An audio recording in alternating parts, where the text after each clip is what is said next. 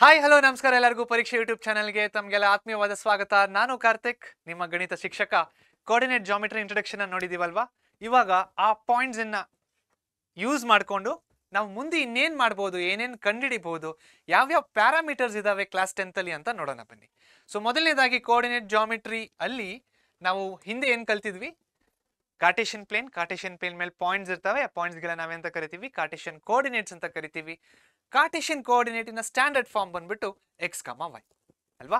So ಮೊದಲನೇದಾಗಿ ನಾವು ಈ 10th ಅಲ್ಲಿ ಇವಾಗ ಯಾವ್ಯಾವ ಫಾರ್ಮುಲಾಸ್ ಇದೆ, ಪ್ರಾಬ್ಲಮ್ಸ್ ಯಾವ ಫಾರ್ಮುಲಾಸ್ ಮೇಲೆ ಕೇಳ್ತಾರಂತ ಡಿಸ್ಕಸ್ ಮಾಡೋಣ. ಮೊದಲನೇದಾಗಿ ನಾವೇನು ಮಾಡೋಣ ಅಂದರೆ, ಫಸ್ಟ್ ಒನ್ ಡಿಸ್ಟೆನ್ಸ್ ಫಾರ್ಮ್ಯುಲಾ.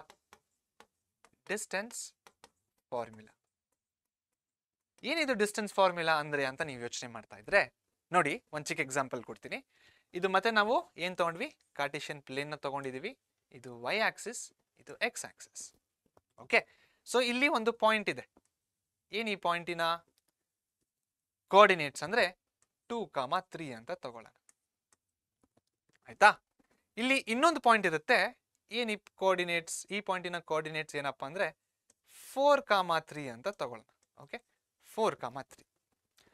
ಇವಾಗ ಈ ಪಾಯಿಂಟಿಂದ ಈ ಪಾಯಿಂಟಿಗೆ ಡಿಸ್ಟೆನ್ಸ್ ಎಷ್ಟು, ಅಥವಾ ಈ ಪಾಯಿಂಟಿಂದ ಈ ಪಾಯಿಂಟಿಗೆ ಎಷ್ಟು ದೂರ ಅಂತ ಕೇಳಿದರೆ ಏನಪ್ಪ ನಮ್ಮ ಉತ್ತರ?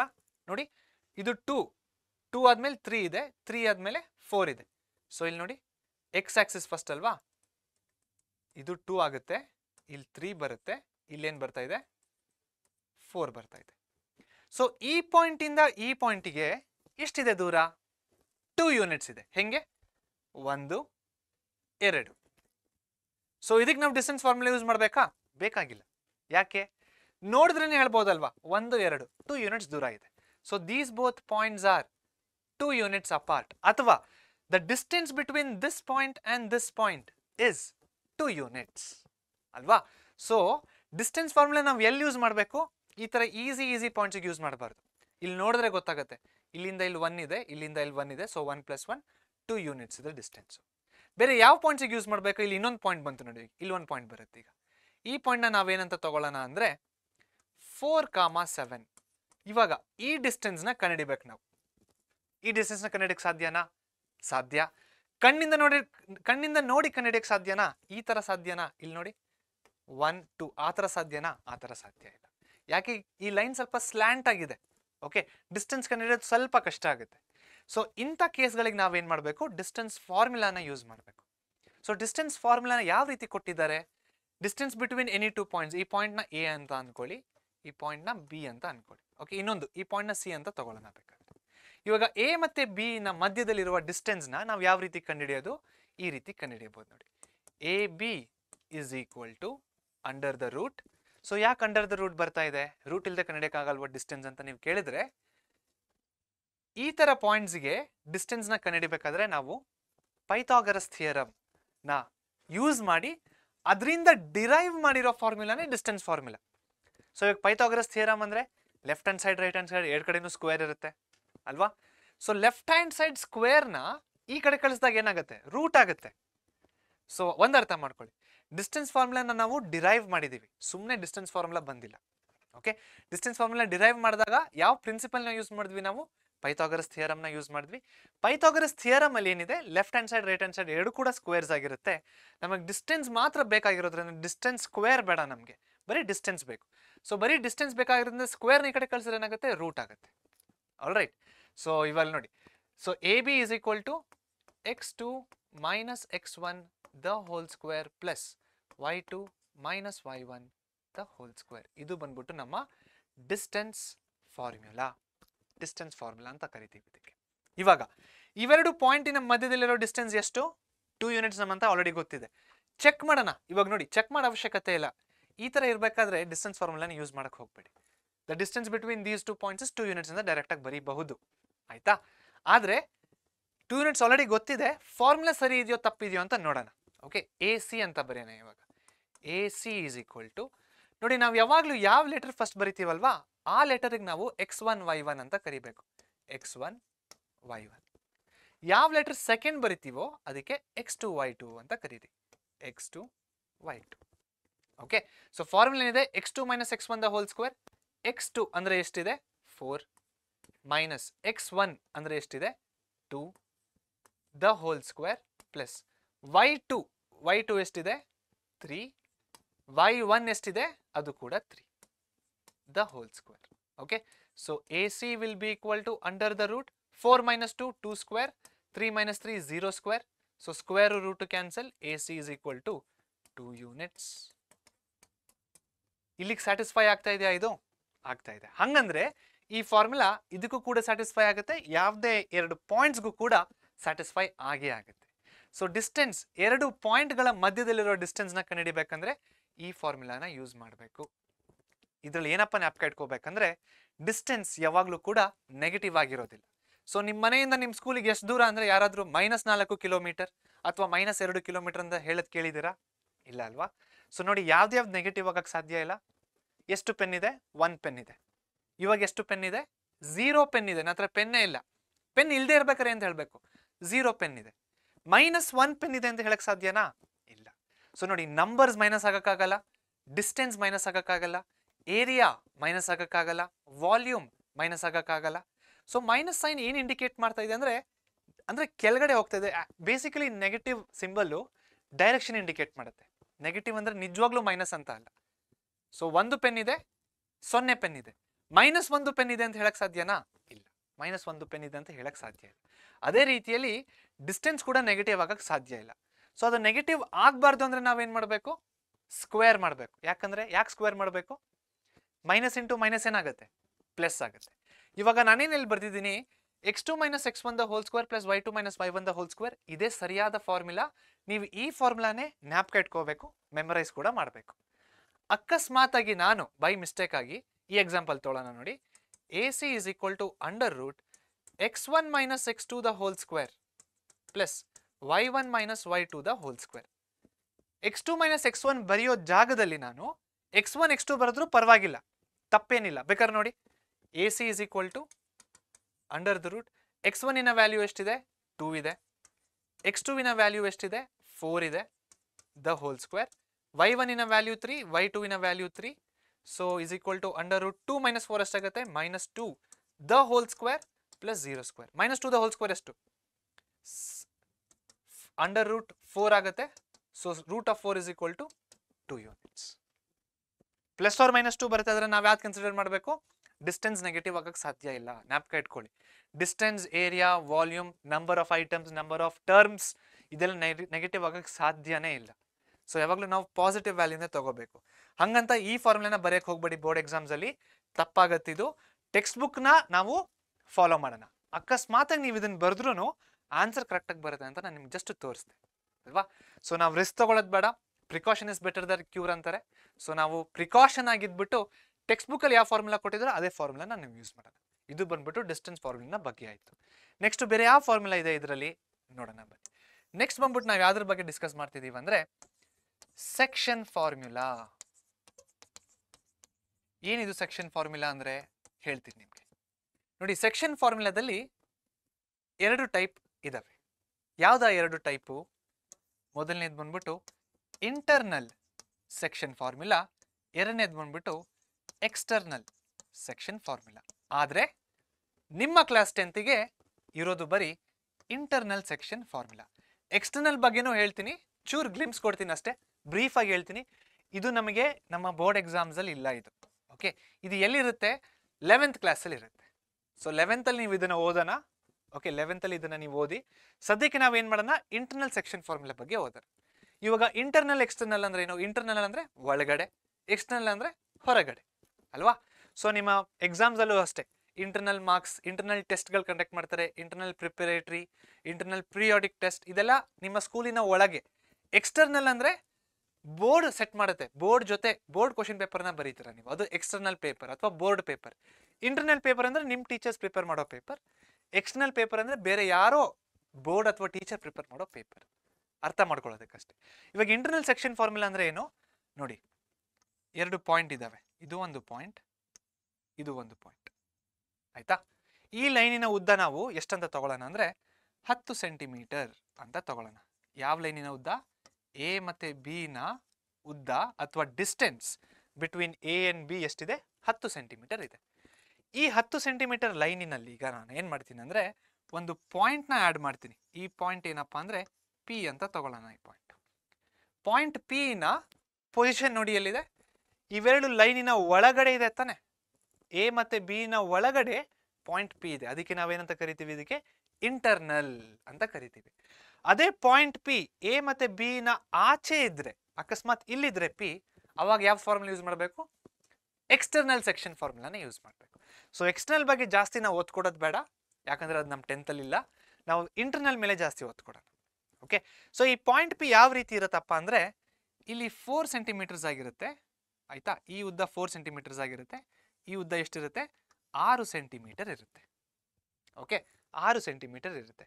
ಇವಾಗ A P divided by P B ಎಷ್ಟಾಗುತ್ತೆ, ಎ ಪಿ ಎಷ್ಟಿದೆ 6, ಪಿ ಬಿ ಎಷ್ಟಿದೆ 4, 2 3 2 2.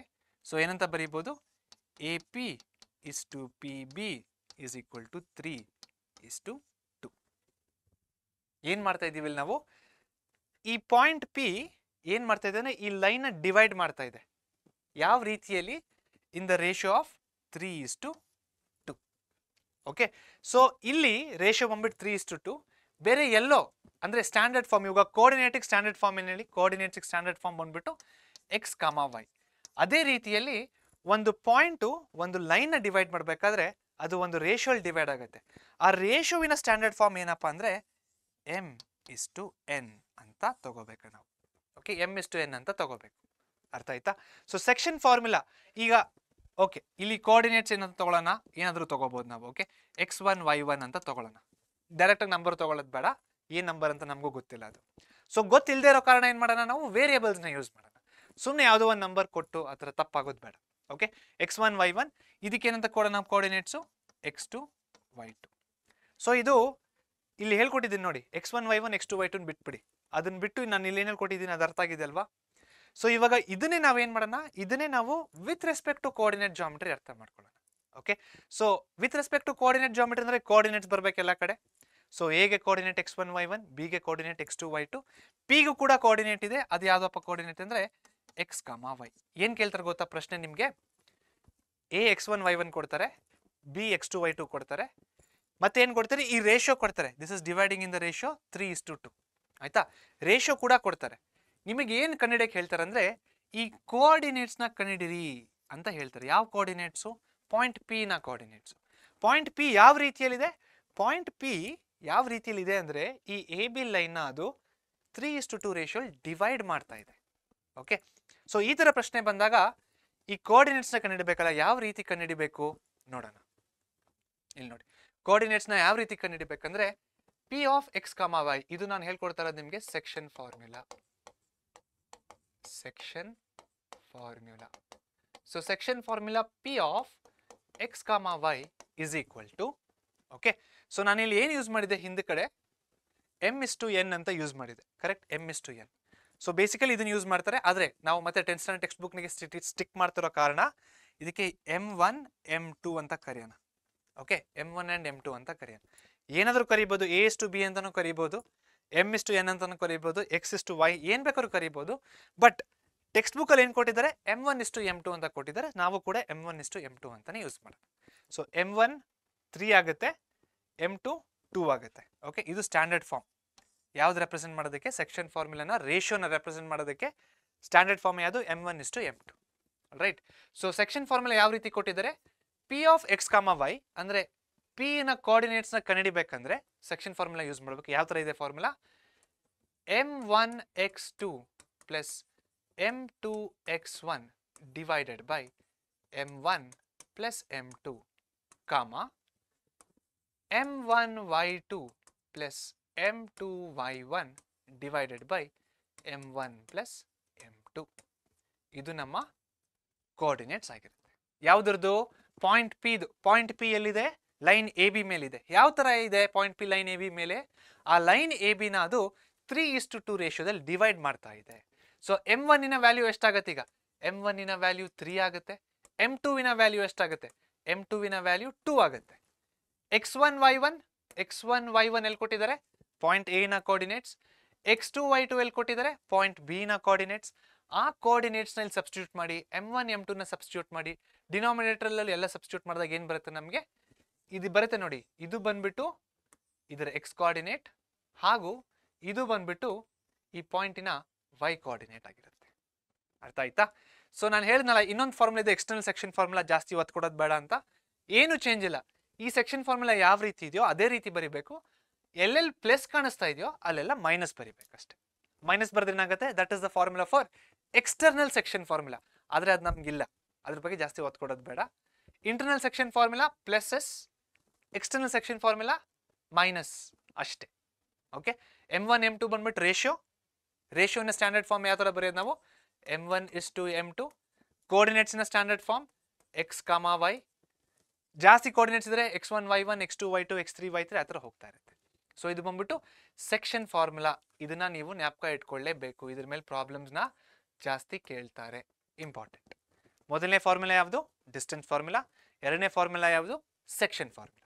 ಸೆಕ್ಷನ್ ಫಾರ್ಮುಲಾದಲ್ಲಿ ಏನಾಗ್ತಾ ಇದೆ, ಒಂದು ಪಾಯಿಂಟ್ ಪಿ ಒಂದು ಲೈನ್ನ ಒಂದು ರೇಷಿಯೋದಲ್ಲಿ ಡಿವೈಡ್ ಮಾಡುತ್ತೆ. ಆ ಪಾಯಿಂಟ್ ಪಿ ನ ಕೋಆರ್ಡಿನೇಟ್ಸ್ನ ನಾವು ಕಂಡುಹಿಡಿಯೋದು ಯಾವ ರೀತಿಯಲ್ಲಿ, ಸೆಕ್ಷನ್ ಫಾರ್ಮುಲಾನ ಯೂಸ್ ಮಾಡಿಕೊಂಡು.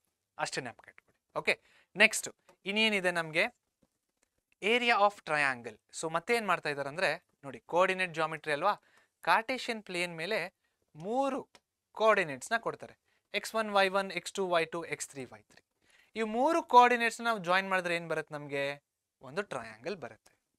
ಈ ಟ್ರಯಾಂಗಲಿನ ಏರಿಯಾ ಹೆಂಗೆ, ಇವಾಗ ನಮ್ಮ ಟ್ರಯಾಂಗಲಿನ ಏರಿಯಾ ನಮಗೆಲ್ಲ ಗೊತ್ತಿದೆ, ಏನು, half into base into height ಅಲ್ವಾ.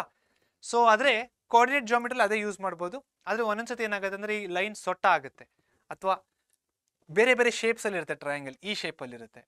ಓಕೆ, ಸೊ ಇದು ಕೂಡ ನಾವು ಕಂಡುಹಿಡಿಬೋದು, ಆದರೆ with respect to coordinate geometry. So ಇಲ್ಲಿ ಕೇಳೋ ಪ್ರಶ್ನೆಗೆ, ಈ ಪಾಠದಲ್ಲಿ ಕೇಳೋ ಪ್ರಶ್ನೆಗೆ ನಾವು ಕೋಆರ್ಡಿನೇಟ್ ಜಾಮಿಟ್ರಿ ಫಾರ್ಮುಲಾನೇ ಯೂಸ್ ಮಾಡಬೇಕು. ಬೇಸು ಹೈಟು ಕಂಡುಹಿಡಿದ್ರೆ ನಮಗೆ ಮಾರ್ಕ್ಸ್ ಕೊಡೋದಿಲ್ಲ.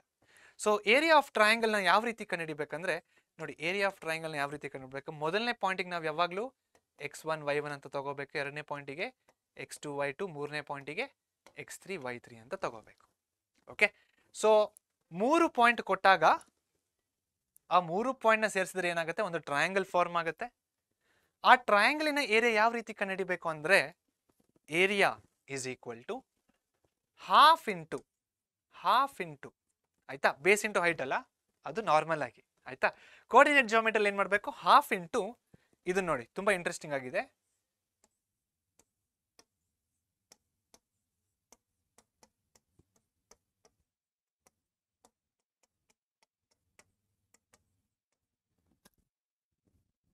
ಓಕೆ, ಮತ್ತೆ ಒಂದು ಬಾಕ್ಸ್ ಹಾಕ್ಬಿಡೋಣ ಇಲ್ಲಿ ಅಷ್ಟೇ.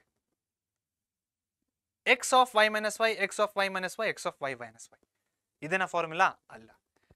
ಸೊ ಈ ತರ ಬರ್ಕೊಳ್ಳಿ, X of Y minus Y plus X of Y minus Y plus X of Y minus Y, 3 ಸತಿ ಬರ್ಕೊಳ್ಳಿ ಈ ತರ.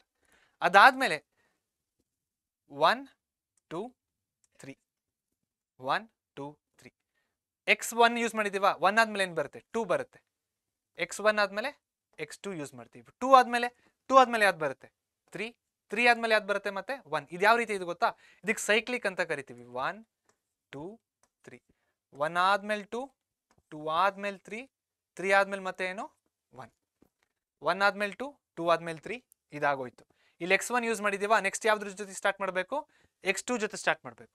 ಇವಾಗ 2 ಆದ್ಮೇಲೆ ಏನು 3 ಆದ್ಮೇಲೆ ಏನು ಮತ್ತೆ 1, ಸೊ ಇಲ್ಲಿ 1 ಬರ್ತಿದೆ. x1 ಆಯ್ತು, x2 ಆಯ್ತು, ಇಲ್ಲಿ x3 ಬರೆಯೋಣ, x3. ಸೊ 3 ಆದ್ಮೇಲೆ ಏನು 1 ಆದ್ಮೇಲೆ ಏನು 2, ಆಯ್ತಾ, ಇಲ್ಲಿ 2 ಅಂತ ಬರೀಬೇಕು, ಇಲ್ಲಲ್ಲ. ಅರ್ಥ ಆಗ್ತಾ ಇದೆಯಲ್ಲ, ಇದಕ್ಕೆ ನಾವು ಸೈಕ್ಲಿಕ್ ಅಂತ ಯೂಸ್ ಮಾಡ್ತೀವಿ. ಅಂದ್ರೆ ಇಲ್ಲೇ ಸೈಕಲ್ ಆಗ್ತಾ ಇರುತ್ತೆ ನಮ್ಗೆ, 1 ಆದ್ಮೇಲೆ 2, 2 ಆದ್ಮೇಲೆ 3 ಆದ್ಮೇಲೆ 1, ಮತ್ತೆ 2 3 1 2 3 1 ಇದೇ ತರ ಹೋಗ್ತಾ ಇರುತ್ತೆ. ಸೊ ಈ ಫಾರ್ಮುಲಾ ಯಾವ್ದಿದು, ಈ formula ಬರ್ದಿದ್ದೀವಲ್ವ, this is the formula for area of triangle. Area of triangle ನ ಕಂಡುಹಿಡೀರಿ ಅಂತ 3 ಪಾಯಿಂಟ್ಸ್ ಕೊಟ್ಟಾಗ ಈ ಫಾರ್ಮುಲಾನ ಯೂಸ್ ಮಾಡಬೇಕು. ಇದು ಕೂಡ ತುಂಬಾ ಇಂಪಾರ್ಟೆಂಟ್, ಇದನ್ನ ನೀವು ಜ್ಞಾಪಕ ಇಟ್ಕೋಬೇಕು, ಆಯ್ತಾ. ಸೊ ಒಂದೊಂದ್ಸತಿ ಏನಾಗುತ್ತೆ, ಈ ಏರಿಯಾ ಆಫ್ ಟ್ರಯಾಂಗಲ್ ನ ಸಾಲ್ವ್ ಮಾಡಬೇಕಾದ್ರೆ ನಮಗೆ ಆನ್ಸರ್ ನೆಗೆಟಿವ್ ಅಲ್ಲಿ ಬರುತ್ತೆ. So for example, area is equal to -20 square units. Area minus ಆಗಕ್ಕೆ ಸಾಧ್ಯನಾ, ಚಾನ್ಸೇ ಇಲ್ಲ. ಏರಿಯಾ ಬೇಕಾದ್ರೆ 0 ಆಗಕ್ಕೆ ಸಾಧ್ಯ, ಅರ್ಥ ಆಯ್ತಾ. ಏರಿಯಾ ಬೇಕಾದ್ರೆ 0 ಆಗಕ್ಕೆ ಸಾಧ್ಯ, ಆದ್ರೆ ಏರಿಯಾ ನೆಗೆಟಿವ್ ಆಗಕ್ಕೆ ಸಾಧ್ಯನಾ, ಇಲ್ಲ. ಸೊ ಅಕಸ್ಮಾತ್ ನಿಮಗೆ -20 ಸ್ಕ್ವೇರ್ ಯೂನಿಟ್ಸ್ ಅಂತ ಬಂದರೆ ನೀವೇನಂತ ಬರೀಬೇಕು, area is equal to 20 square units ಅಂತ ಬರೀಬೇಕು ಅಷ್ಟೇ. ಸೊ ಬೇಸಿಕಲಿ ಇದಕ್ಕೆ ಏನು ಮಾಡ್ತಾರೆ ಅಂತ ನಾನು ಹೇಳ್ತೀನಿ, ಮಾಡ್ ಹಾಕ್ತಾರೆ ಇದಕ್ಕೆ, ಆಯ್ತಾ? ಮಾಡ್ ಹಾಕ್ತಾರೆ. ಮಾಡ್ ಯಾವ್ದಕ್ಕೆ ಹಾಕ್ತಾರೆ? ಅಕಸ್ಮಾತ್ ನೆಗೆಟಿವ್ ಆದರೆ ಪಾಸಿಟಿವ್ ವ್ಯಾಲ್ಯೂ ಬರಲಿ ಅಂತ ಮಾಡ್ ಹಾಕ್ತಾರೆ. ಸೊ ಮಾಡಿನ ಬಗ್ಗೆ ಮತ್ತೆ ನೀವು ಅದು ಹೈಯರ್ ಕ್ಲಾಸಸಲ್ಲಿ ಓದ್ತೀರಾ, ಸದ್ಯಕ್ಕೆ ನಾನು ಏನು ಹೇಳೋದು ಬೇಡ ಅದ್ರ ಬಗ್ಗೆ. ಜಸ್ಟ್ ಇಷ್ಟನ್ನು ಮಾತ್ರ ಜ್ಞಾಪಕ ಇಟ್ಕೊಳ್ಳಿ. ಏರಿಯಾ ನೆಗೆಟಿವ್ ಬಂದರೆ ನೀವು ಪಾಸಿಟಿವ್ ಆಗಿ ಬರೀರಿ, ಯಾಕಂದರೆ ಏರಿಯಾ ನೆಗೆಟಿವ್ ಆಗಿರೋಕ್ಕೆ ಸಾಧ್ಯ ಇಲ್ಲ. ಅರ್ಥ ಆಯ್ತಾ? ಓಕೆ. ಸೊ ಡಿಸ್ಟೆನ್ಸ್ ಫಾರ್ಮುಲಾ ಆಯಿತು, ಸೆಕ್ಷನ್ ಫಾರ್ಮುಲಾ ಆಯಿತು, ಏರಿಯಾ ಆಫ್ ಟ್ರಯಾಂಗಲಿನ ಫಾರ್ಮುಲಾ ಕೂಡ ಆಗೋಗಿದೆ. ಇನ್ಯಾವ ಫಾರ್ಮುಲಾ ಇದೆ? ಇನ್ನು ಒಂದು ಫಾರ್ಮುಲಾ ಇದೆ, ಅದು ಯಾವುದಪ್ಪ ಅಂದರೆ ಕೊಲಿನಿಯರ್ ಬಗ್ಗೆ ಒಂದು ಫಾರ್ಮುಲಾ ಇದೆ. ಸೊ ಕೊಲಿನಿಯಾರಿಟಿ ಅಥವಾ ಕೊಲಿನಿಯರ್ ಪಾಯಿಂಟ್ಸ್ ಅಂದರೆ ಏನು? ಕೊಲಿನಿಯರ್ ಪಾಯಿಂಟ್ಸ್ ಅಂದರೆ ಅ ಸೆಟ್ ಆಫ್ ಪಾಯಿಂಟ್ಸ್, ಅಂದರೆ ಪಾಯಿಂಟ್ಸ್ಗಳಿನ ಒಂದು ಗುಂಪು. ಆ ಪಾಯಿಂಟ್ಸ್ಗಳು ಎಲ್ಲಿರ್ತವೆ? ಒಂದು ಸ್ಟ್ರೈಟ್ ಲೈನ್ ಮೇಲೆ ಇರ್ತವೆ. ಅದಕ್ಕೆ ನಾವೇನಂತ ಕರಿತೀವಿ? ಕೊಲಿನಿಯರ್ ಪಾಯಿಂಟ್ಸ್ ಅಂತ ಕರಿತೀವಿ. ಸೊ ಫಾರ್ ಎಕ್ಸಾಂಪಲ್ ಇಲ್ಲಿ ಬರಿತೀನಿ ನೋಡಿ, ಇದು ನಾವೇನು ಓದ್ತಾ ಇರೋದು ಇವಾಗ? Collinear points. Point 1, point 2, point 3 line ಎಳೆಯೋಣ. Okay, ಅದೇ ರೀತಿಯಲ್ಲಿ ಪಾಯಿಂಟ್ 1, ಪಾಯಿಂಟ್ 2, ಪಾಯಿಂಟ್ 3 ಮತ್ತೇನು ಮಾಡೋಣ? ಲೈನ್ ಎಳೆಯೋಣ. ಓಕೆ, ಇದು ಕೇಸ್ 1, ಇದು ಕೇಸ್ 2. ನೋಡಿ ಈಗ ಎ ಬಿ ಸಿ ಅಂತ ತಗೊಳ್ಳೋಣ. ಎ ಬಿ ಸಿ, ಇದಕ್ಕೆ ಎಕ್ಸ್ ವೈ ಝೆಡ್ ಅಂತ ತಗೊಳ್ಳೋಣ. ಎಕ್ಸ್ ವೈ ಝೆಡ್, ಆಯ್ತಾ? Point A, point B, point C, ಮೂರು ಪಾಯಿಂಟ್ಗಳು ಒಂದೇ ಲೈನ್ ಮೇಲೆ ಇದಾವೆ. ಅದಕ್ಕೆ ಏನಂತ ಕರಿತೀವಿ ನಾವು? ಕೊಲಿನಿಯರ್ ಪಾಯಿಂಟ್ಸ್ ಅಂತ ಕರಿತೀವಿ. ಅದೇ ಇಲ್ಲಿ ನೋಡಿ, point X, point Y, point Z, ಮೂರು ಪಾಯಿಂಟ್ಸ್ ಒಂದೇ ಲೈನ್ ಮೇಲೆ ಒಂದೇ ಲೈನ್ ಮೇಲೆ ಇಲ್ಲ. ಅದಕ್ಕೆ ಏನಂತ ಕರಿತೀವಿ ನಾವು? ನಾನ್ ಕೊಲಿನಿಯರ್ ಪಾಯಿಂಟ್ಸ್ ಅಂತ ಕರಿತೀವಿ. ಹಂಗಂದ್ರೆ ಇಲ್ಲಿ ಕೊಲಿನಿಯರ್ ಪಾಯಿಂಟ್ಸ್ ಯಾವುದು? X and Z R collinear. ಯಾಕೆ? X and Z points are lying on the straight line, lying on the same straight line. That is why it is called as collinear points. ಹಂಗಂದ್ರೆ ಇವಾಗ ಇದು collinear ಆಯಿತು, X ಮತ್ತೆ Y. So ನಾವು these both are also collinear points. ಹಂಗಂದ್ರೆ ಇದು ಕೂಡ collinear ಆಯಿತು, ವೈ ಮತ್ತೆ ಝೆಡ್ ಮತ್ತೆ ಸೇಮ್ ಸ್ಟ್ರೇಟ್ ಲೈನ್ ಮೇಲೆ ಇದೆ. ಆದ್ರೆ ಇಲ್ಲಿ ಯಾವ ಫಾರ್ಮ್, ಏನು ಫಾರ್ಮ್ ಆಗ್ತಿದೆ ನೋಡಿ, ಇಲ್ಲಿ ಟ್ರಯಾಂಗಲ್ ಫಾರ್ಮ್ ಆಗ್ತಾ ಇದೆ. ಟ್ರಯಾಂಗಲ್ ಫಾರ್ಮ್ ಆಗ್ತಾ ಇದೆ. ಟ್ರಯಾಂಗಲ್ ಫಾರ್ಮ್ ಆದಾಗ ಏನು ಫಾರ್ಮ್ ಆಗುತ್ತೆ? ಇಲ್ಲಿ ಏರಿಯಾ ಆಫ್ ಟ್ರಯಾಂಗಲ್ ಬರುತ್ತೆ. ಏರಿಯಾ ಆಫ್ ಟ್ರಯಾಂಗಲ್ನ ಯಾವ ರೀತಿ ಕಂಡುಹಿಡಿಬೇಕು? ಈ ರೀತಿ ಕಂಡುಹಿಡಿಬೇಕು, ಸೈಕ್ಲಿಕ್ ಫಾರ್ಮುಲಾನ ಯೂಸ್ ಮಾಡಿಕೊಂಡು. x1 y2 y3 x2 y3 y1 x3 y1 y2. ಕೊಲಿನಿಯಾರಿಟಿ ಇದು ನಿಮಗೆ ಟಿಪ್ ಇದು. ಓಕೆ, ಯಾವ ರೀತಿ ಜ್ಞಾಪಕ ಇಟ್ಕೋಬೇಕಂತ ಅದು ಜ್ಞಾಪಕ ಇಟ್ಕೊಂಡಿರಿ. ಸೊ ಇದನ್ನ ಜ್ಞಾಪಕ ಇಟ್ಕೊಂಡ್ರೆ ಏರಿಯಾ ಆಫ್ ಟ್ರಯಾಂಗಲ್ ಆರಾಮಾಗಿ ಕಂಡುಹಿಡಿಬಹುದು. ಸೊ ಇಲ್ಲಿ ನೋಡಿ ಏನು ಅರ್ಥ ಆಗ್ತಾ ಇದೆ, ಈ ಪಾಯಿಂಟ್ ನಾವು ಈ ಲೈನ್ ಮೇಲೆ ತಂದರೆ ಏರಿಯಾ ಆಫ್ ಟ್ರಯಾಂಗಲ್ ಏನಾಗುತ್ತೆ? 0. ಕರೆಕ್ಟ್? ನೋಡಿ, ಈ ಪಾಯಿಂಟ್ನ ನಾವು ಮೇಲೆ ಮೇಲೆ ಮೇಲೆ ತಂದು ತಂದು ತಂದು ಈ ಲೈನ್ ಮೇಲೆ ತಂದಿಟ್ಬಿಟ್ರೆ, ವೈ ಇಲ್ಲಿ ಬಂದುಬಿಟ್ರೆ ಏನಾಗುತ್ತೆ? ಟ್ರಯಾಂಗಲ್ ಇಲ್ವೇ ಇಲ್ಲ, ಅಲ್ಲಿ ಏನಿದೆ? ಬರೀ ಒಂದು ಸ್ಟ್ರೇಟ್ ಲೈನ್ ಇದೆ. ಅವಾಗ ಏರಿಯಾ ಆಫ್ ಟ್ರಯಾಂಗಲ್ ಏನಾಗುತ್ತೆ? 0 ಆಗುತ್ತೆ. ಅರ್ಥ ಆಯ್ತಾ? ಇದೊಂದು ವೆರಿ ಇಂಪಾರ್ಟೆಂಟ್ ಪಾಯಿಂಟು, ಜ್ಞಾಪಕ ಇಟ್ಕೊಳ್ಳಿ. ಇದ್ರ ಮೇಲೆ ಪ್ರಾಬ್ಲಮ್ಸ್ ಜಾಸ್ತಿ ಇದೆ. ಏನಪ್ಪ ಅಂದರೆ ಎಕ್ಸ್ ವೈ ಝೆಡ್ ಮೂರು ಪಾಯಿಂಟ್ಗಳು, 2 ಪಾಯಿಂಟ್ ಒಂದೇ ಲೈನ್ ಮೇಲೆ ಇದ್ದಾವೆ, ಇನ್ನೊಂದು ಪಾಯಿಂಟ್ ಒಂದು ಲೈನ್ ಮೇಲೆ ಇಲ್ಲ. ಸೊ ಅವಾಗ ಏನು ಫಾರ್ಮ್ ಆಗುತ್ತೆ? ಟ್ರಯಾಂಗಲ್ ಫಾರ್ಮ್ ಆಗುತ್ತೆ. ಅಕಸ್ಮಾತ್ ಈ ಪಾಯಿಂಟನ್ನು ನಾವು ತಂದು ಈ ಲೈನ್ ಮೇಲೆ ಇಟ್ಟರೆ ಏನಾಗುತ್ತೆ? ಒಂದು ಸ್ಟ್ರೈಟ್ ಲೈನ್ ಆಗುತ್ತೆ, ಟ್ರಯಾಂಗಲ್ ಮಾಯ ಆಗೋಗುತ್ತೆ. ಮಾಯ ಅಂದರೆ ಏನಾಗುತ್ತೆ? ಅವಾಗ ಏರಿಯಾ 0 ಆಗುತ್ತೆ. So whenever the points are collinear, the area of triangle is 0. If the points are not collinear, then the area of triangle is some value. Okay, so ಇದು ಬಂದು ಕೊಲಿನಿಯಾರಿಟಿ ಬಗ್ಗೆ first point. ಎರಡನೇ point ಏನಪ್ಪ ಅಂದರೆ A B C ಮೂರು point ತಗೊಳ್ಳೋಣ. ಇಲ್ಲಿ A, ಇಲ್ಲಿ ಬಿ, ಇಲ್ಲಿ ಸಿ. ಇವಾಗ ಏನು ಮಾಡ್ತಾರೆ ಗೊತ್ತಾ? ಇನ್ನೊಂಥರ ಕ್ವಶನ್ ಕೇಳ್ತಾರೆ. x1 y1 x2 y2 x3 y3 show that these points are collinear. ಯಾವ ರೀತಿ ತೋರಿಸೋದು? ಯಾವ ರೀತಿ ಅಂದರೆ ಇಲ್ಲಿ ನೋಡಿ, ಇವಾಗ ಎ ಟು ಸಿ ಒಂದು ಡಿಸ್ಟೆನ್ಸ್ ತಗೊಳ್ಳೋಣ. ಎಷ್ಟು ತಗೊಳ್ಳೋಣ? ಇಲ್ಲಿ 10 ಸೆಂಟಿಮೀಟರ್ ಅಂತ ತಗೊಳ್ಳೋಣ ಸುಮ್ಮನೆ, ಆಯ್ತಾ? ಇವಾಗ ಎ ಟು ಬಿ ಎಷ್ಟಿರ್ಬೋದು? ಒಂದು 3 ಸೆಂಟಿಮೀಟರ್ ಇರ್ಬೋದು. ಸುಮ್ಮನೆ ಒಂದು ನಂಬರ್ ತಗೋತಾ ಇದ್ದೀನಿ. B to C ಎಷ್ಟಿರ್ಬೋದು? ಒಂದು 7 ಸೆಂಟಿಮೀಟರ್ ಇರ್ಬೋದು. ಸೊ ಅದಕ್ಕೆ ಎ ಟು ಸಿ ಎಷ್ಟಾಗ್ತಿದೆ? 10 ಸೆಂಟಿಮೀಟರ್ ಆಗ್ತಾ ಇದೆ. ಸೊ ಇದನ್ನ ಡಿಸ್ಟೆನ್ಸ್ ಫಾರ್ಮುಲಿನ ಮುಖಾಂತರ ನೋಡಿ. ಓಕೆ, ಅವಾಗ ಏನಂತ ಬರೀಬಹುದು? A C will be equal to A B plus B C. A C 10, A B 3, BC 7 ಕರೆಕ್ಟಾ? ಎರಡು ಕಡೆ 10 10 ಬರ್ತಾ ಇದೆ. ಸೊ ಯಾವಾಗ 3 ಪಾಯಿಂಟ್ಸ್ ಕೊಟ್ಟು show that these points are collinear ಅಂತ ಕೇಳಿದಾಗ ನಾವೇನ್ ಮಾಡ್ಬೇಕಂದ್ರೆ x1 y1 x3 y3 ಇವೆರಡು ಪಾಯಿಂಟ್ಸ್ನ ಡಿಸ್ಟೆನ್ಸ್ನ ಕಂಡುಹಿಡಿಬೇಕು. ಡಿಸ್ಟೆನ್ಸ್ ಎಷ್ಟು ಬರುತ್ತೆ? 10 ಬರುತ್ತೆ. ಓಕೆ ಫೈನ್, ಅದನ್ನ ಹಂಗೆ ಇಟ್ಕೊಂಡಿರಿ. ಮತ್ತೆ ಈ ಡಿಸ್ಟೆನ್ಸು ಮತ್ತೆ ಈ ಡಿಸ್ಟೆನ್ಸ್ ಇನ್ನು ಚಿಕ್ಕ ಚಿಕ್ಕ ಡಿಸ್ಟೆನ್ಸ್ನ ಕಂಡುಹಿಡಿರಿ. ಎರಡು ಡಿಸ್ಟೆನ್ಸ್ನ ಆ್ಯಡ್ ಮಾಡಿ.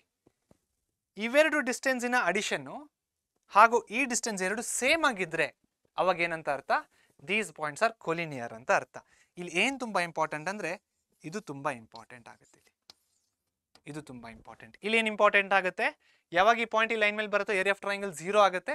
ಯಾವಾಗ ಏರಿಯಾ ಆಫ್ ಟ್ರಯಾಂಗಲ್ 0 ಆಗುತ್ತೋ the points are collinear. So ಮೊದಲನೇ condition for ಕೊಲಿನಿಯಾರಿಟಿ when area of triangle is 0 the points are collinear. ಇನ್ನೊಂದು ಕಂಡೀಷನ್ ಏನು? AC is equal to AB plus BC. Okay, ಮತ್ತೆ ಈ ಕಡೆ ನಾವು ಸೆಕ್ಷನ್ ಫಾರ್ಮುಲಾ ನೋಡಿದ್ದೀವಿ, ಏರಿಯಾ ಆಫ್ ಟ್ರಯಾಂಗಲ್ ನೋಡಿದ್ದೀವಿ ಹಾಗೂ ಡಿಸ್ಟೆನ್ಸ್ ಫಾರ್ಮುಲಾ ಕೂಡ ನೋಡಿದ್ದೀವಿ. ಸೊ ಇವಿಷ್ಟೆಲ್ಲ ಫಾರ್ಮುಲಾಸ್ನ ನಾವು ಎಲ್ಲಿ ಯೂಸ್ ಮಾಡ್ತಾ ಇದ್ದೀವಿ? ನಮ್ಮ ಕೋಆರ್ಡಿನೇಟ್ ಜಾಮೆಟ್ರಿಯ ಪ್ರಾಬ್ಲಮ್ಸ್ನ ಸಾಲ್ವ್ ಮಾಡೋದಕ್ಕೆ ಯೂಸ್ ಮಾಡ್ತಾ ಇದ್ದೀವಿ. ಅರ್ಥ ಆಯ್ತಲ್ವಾ?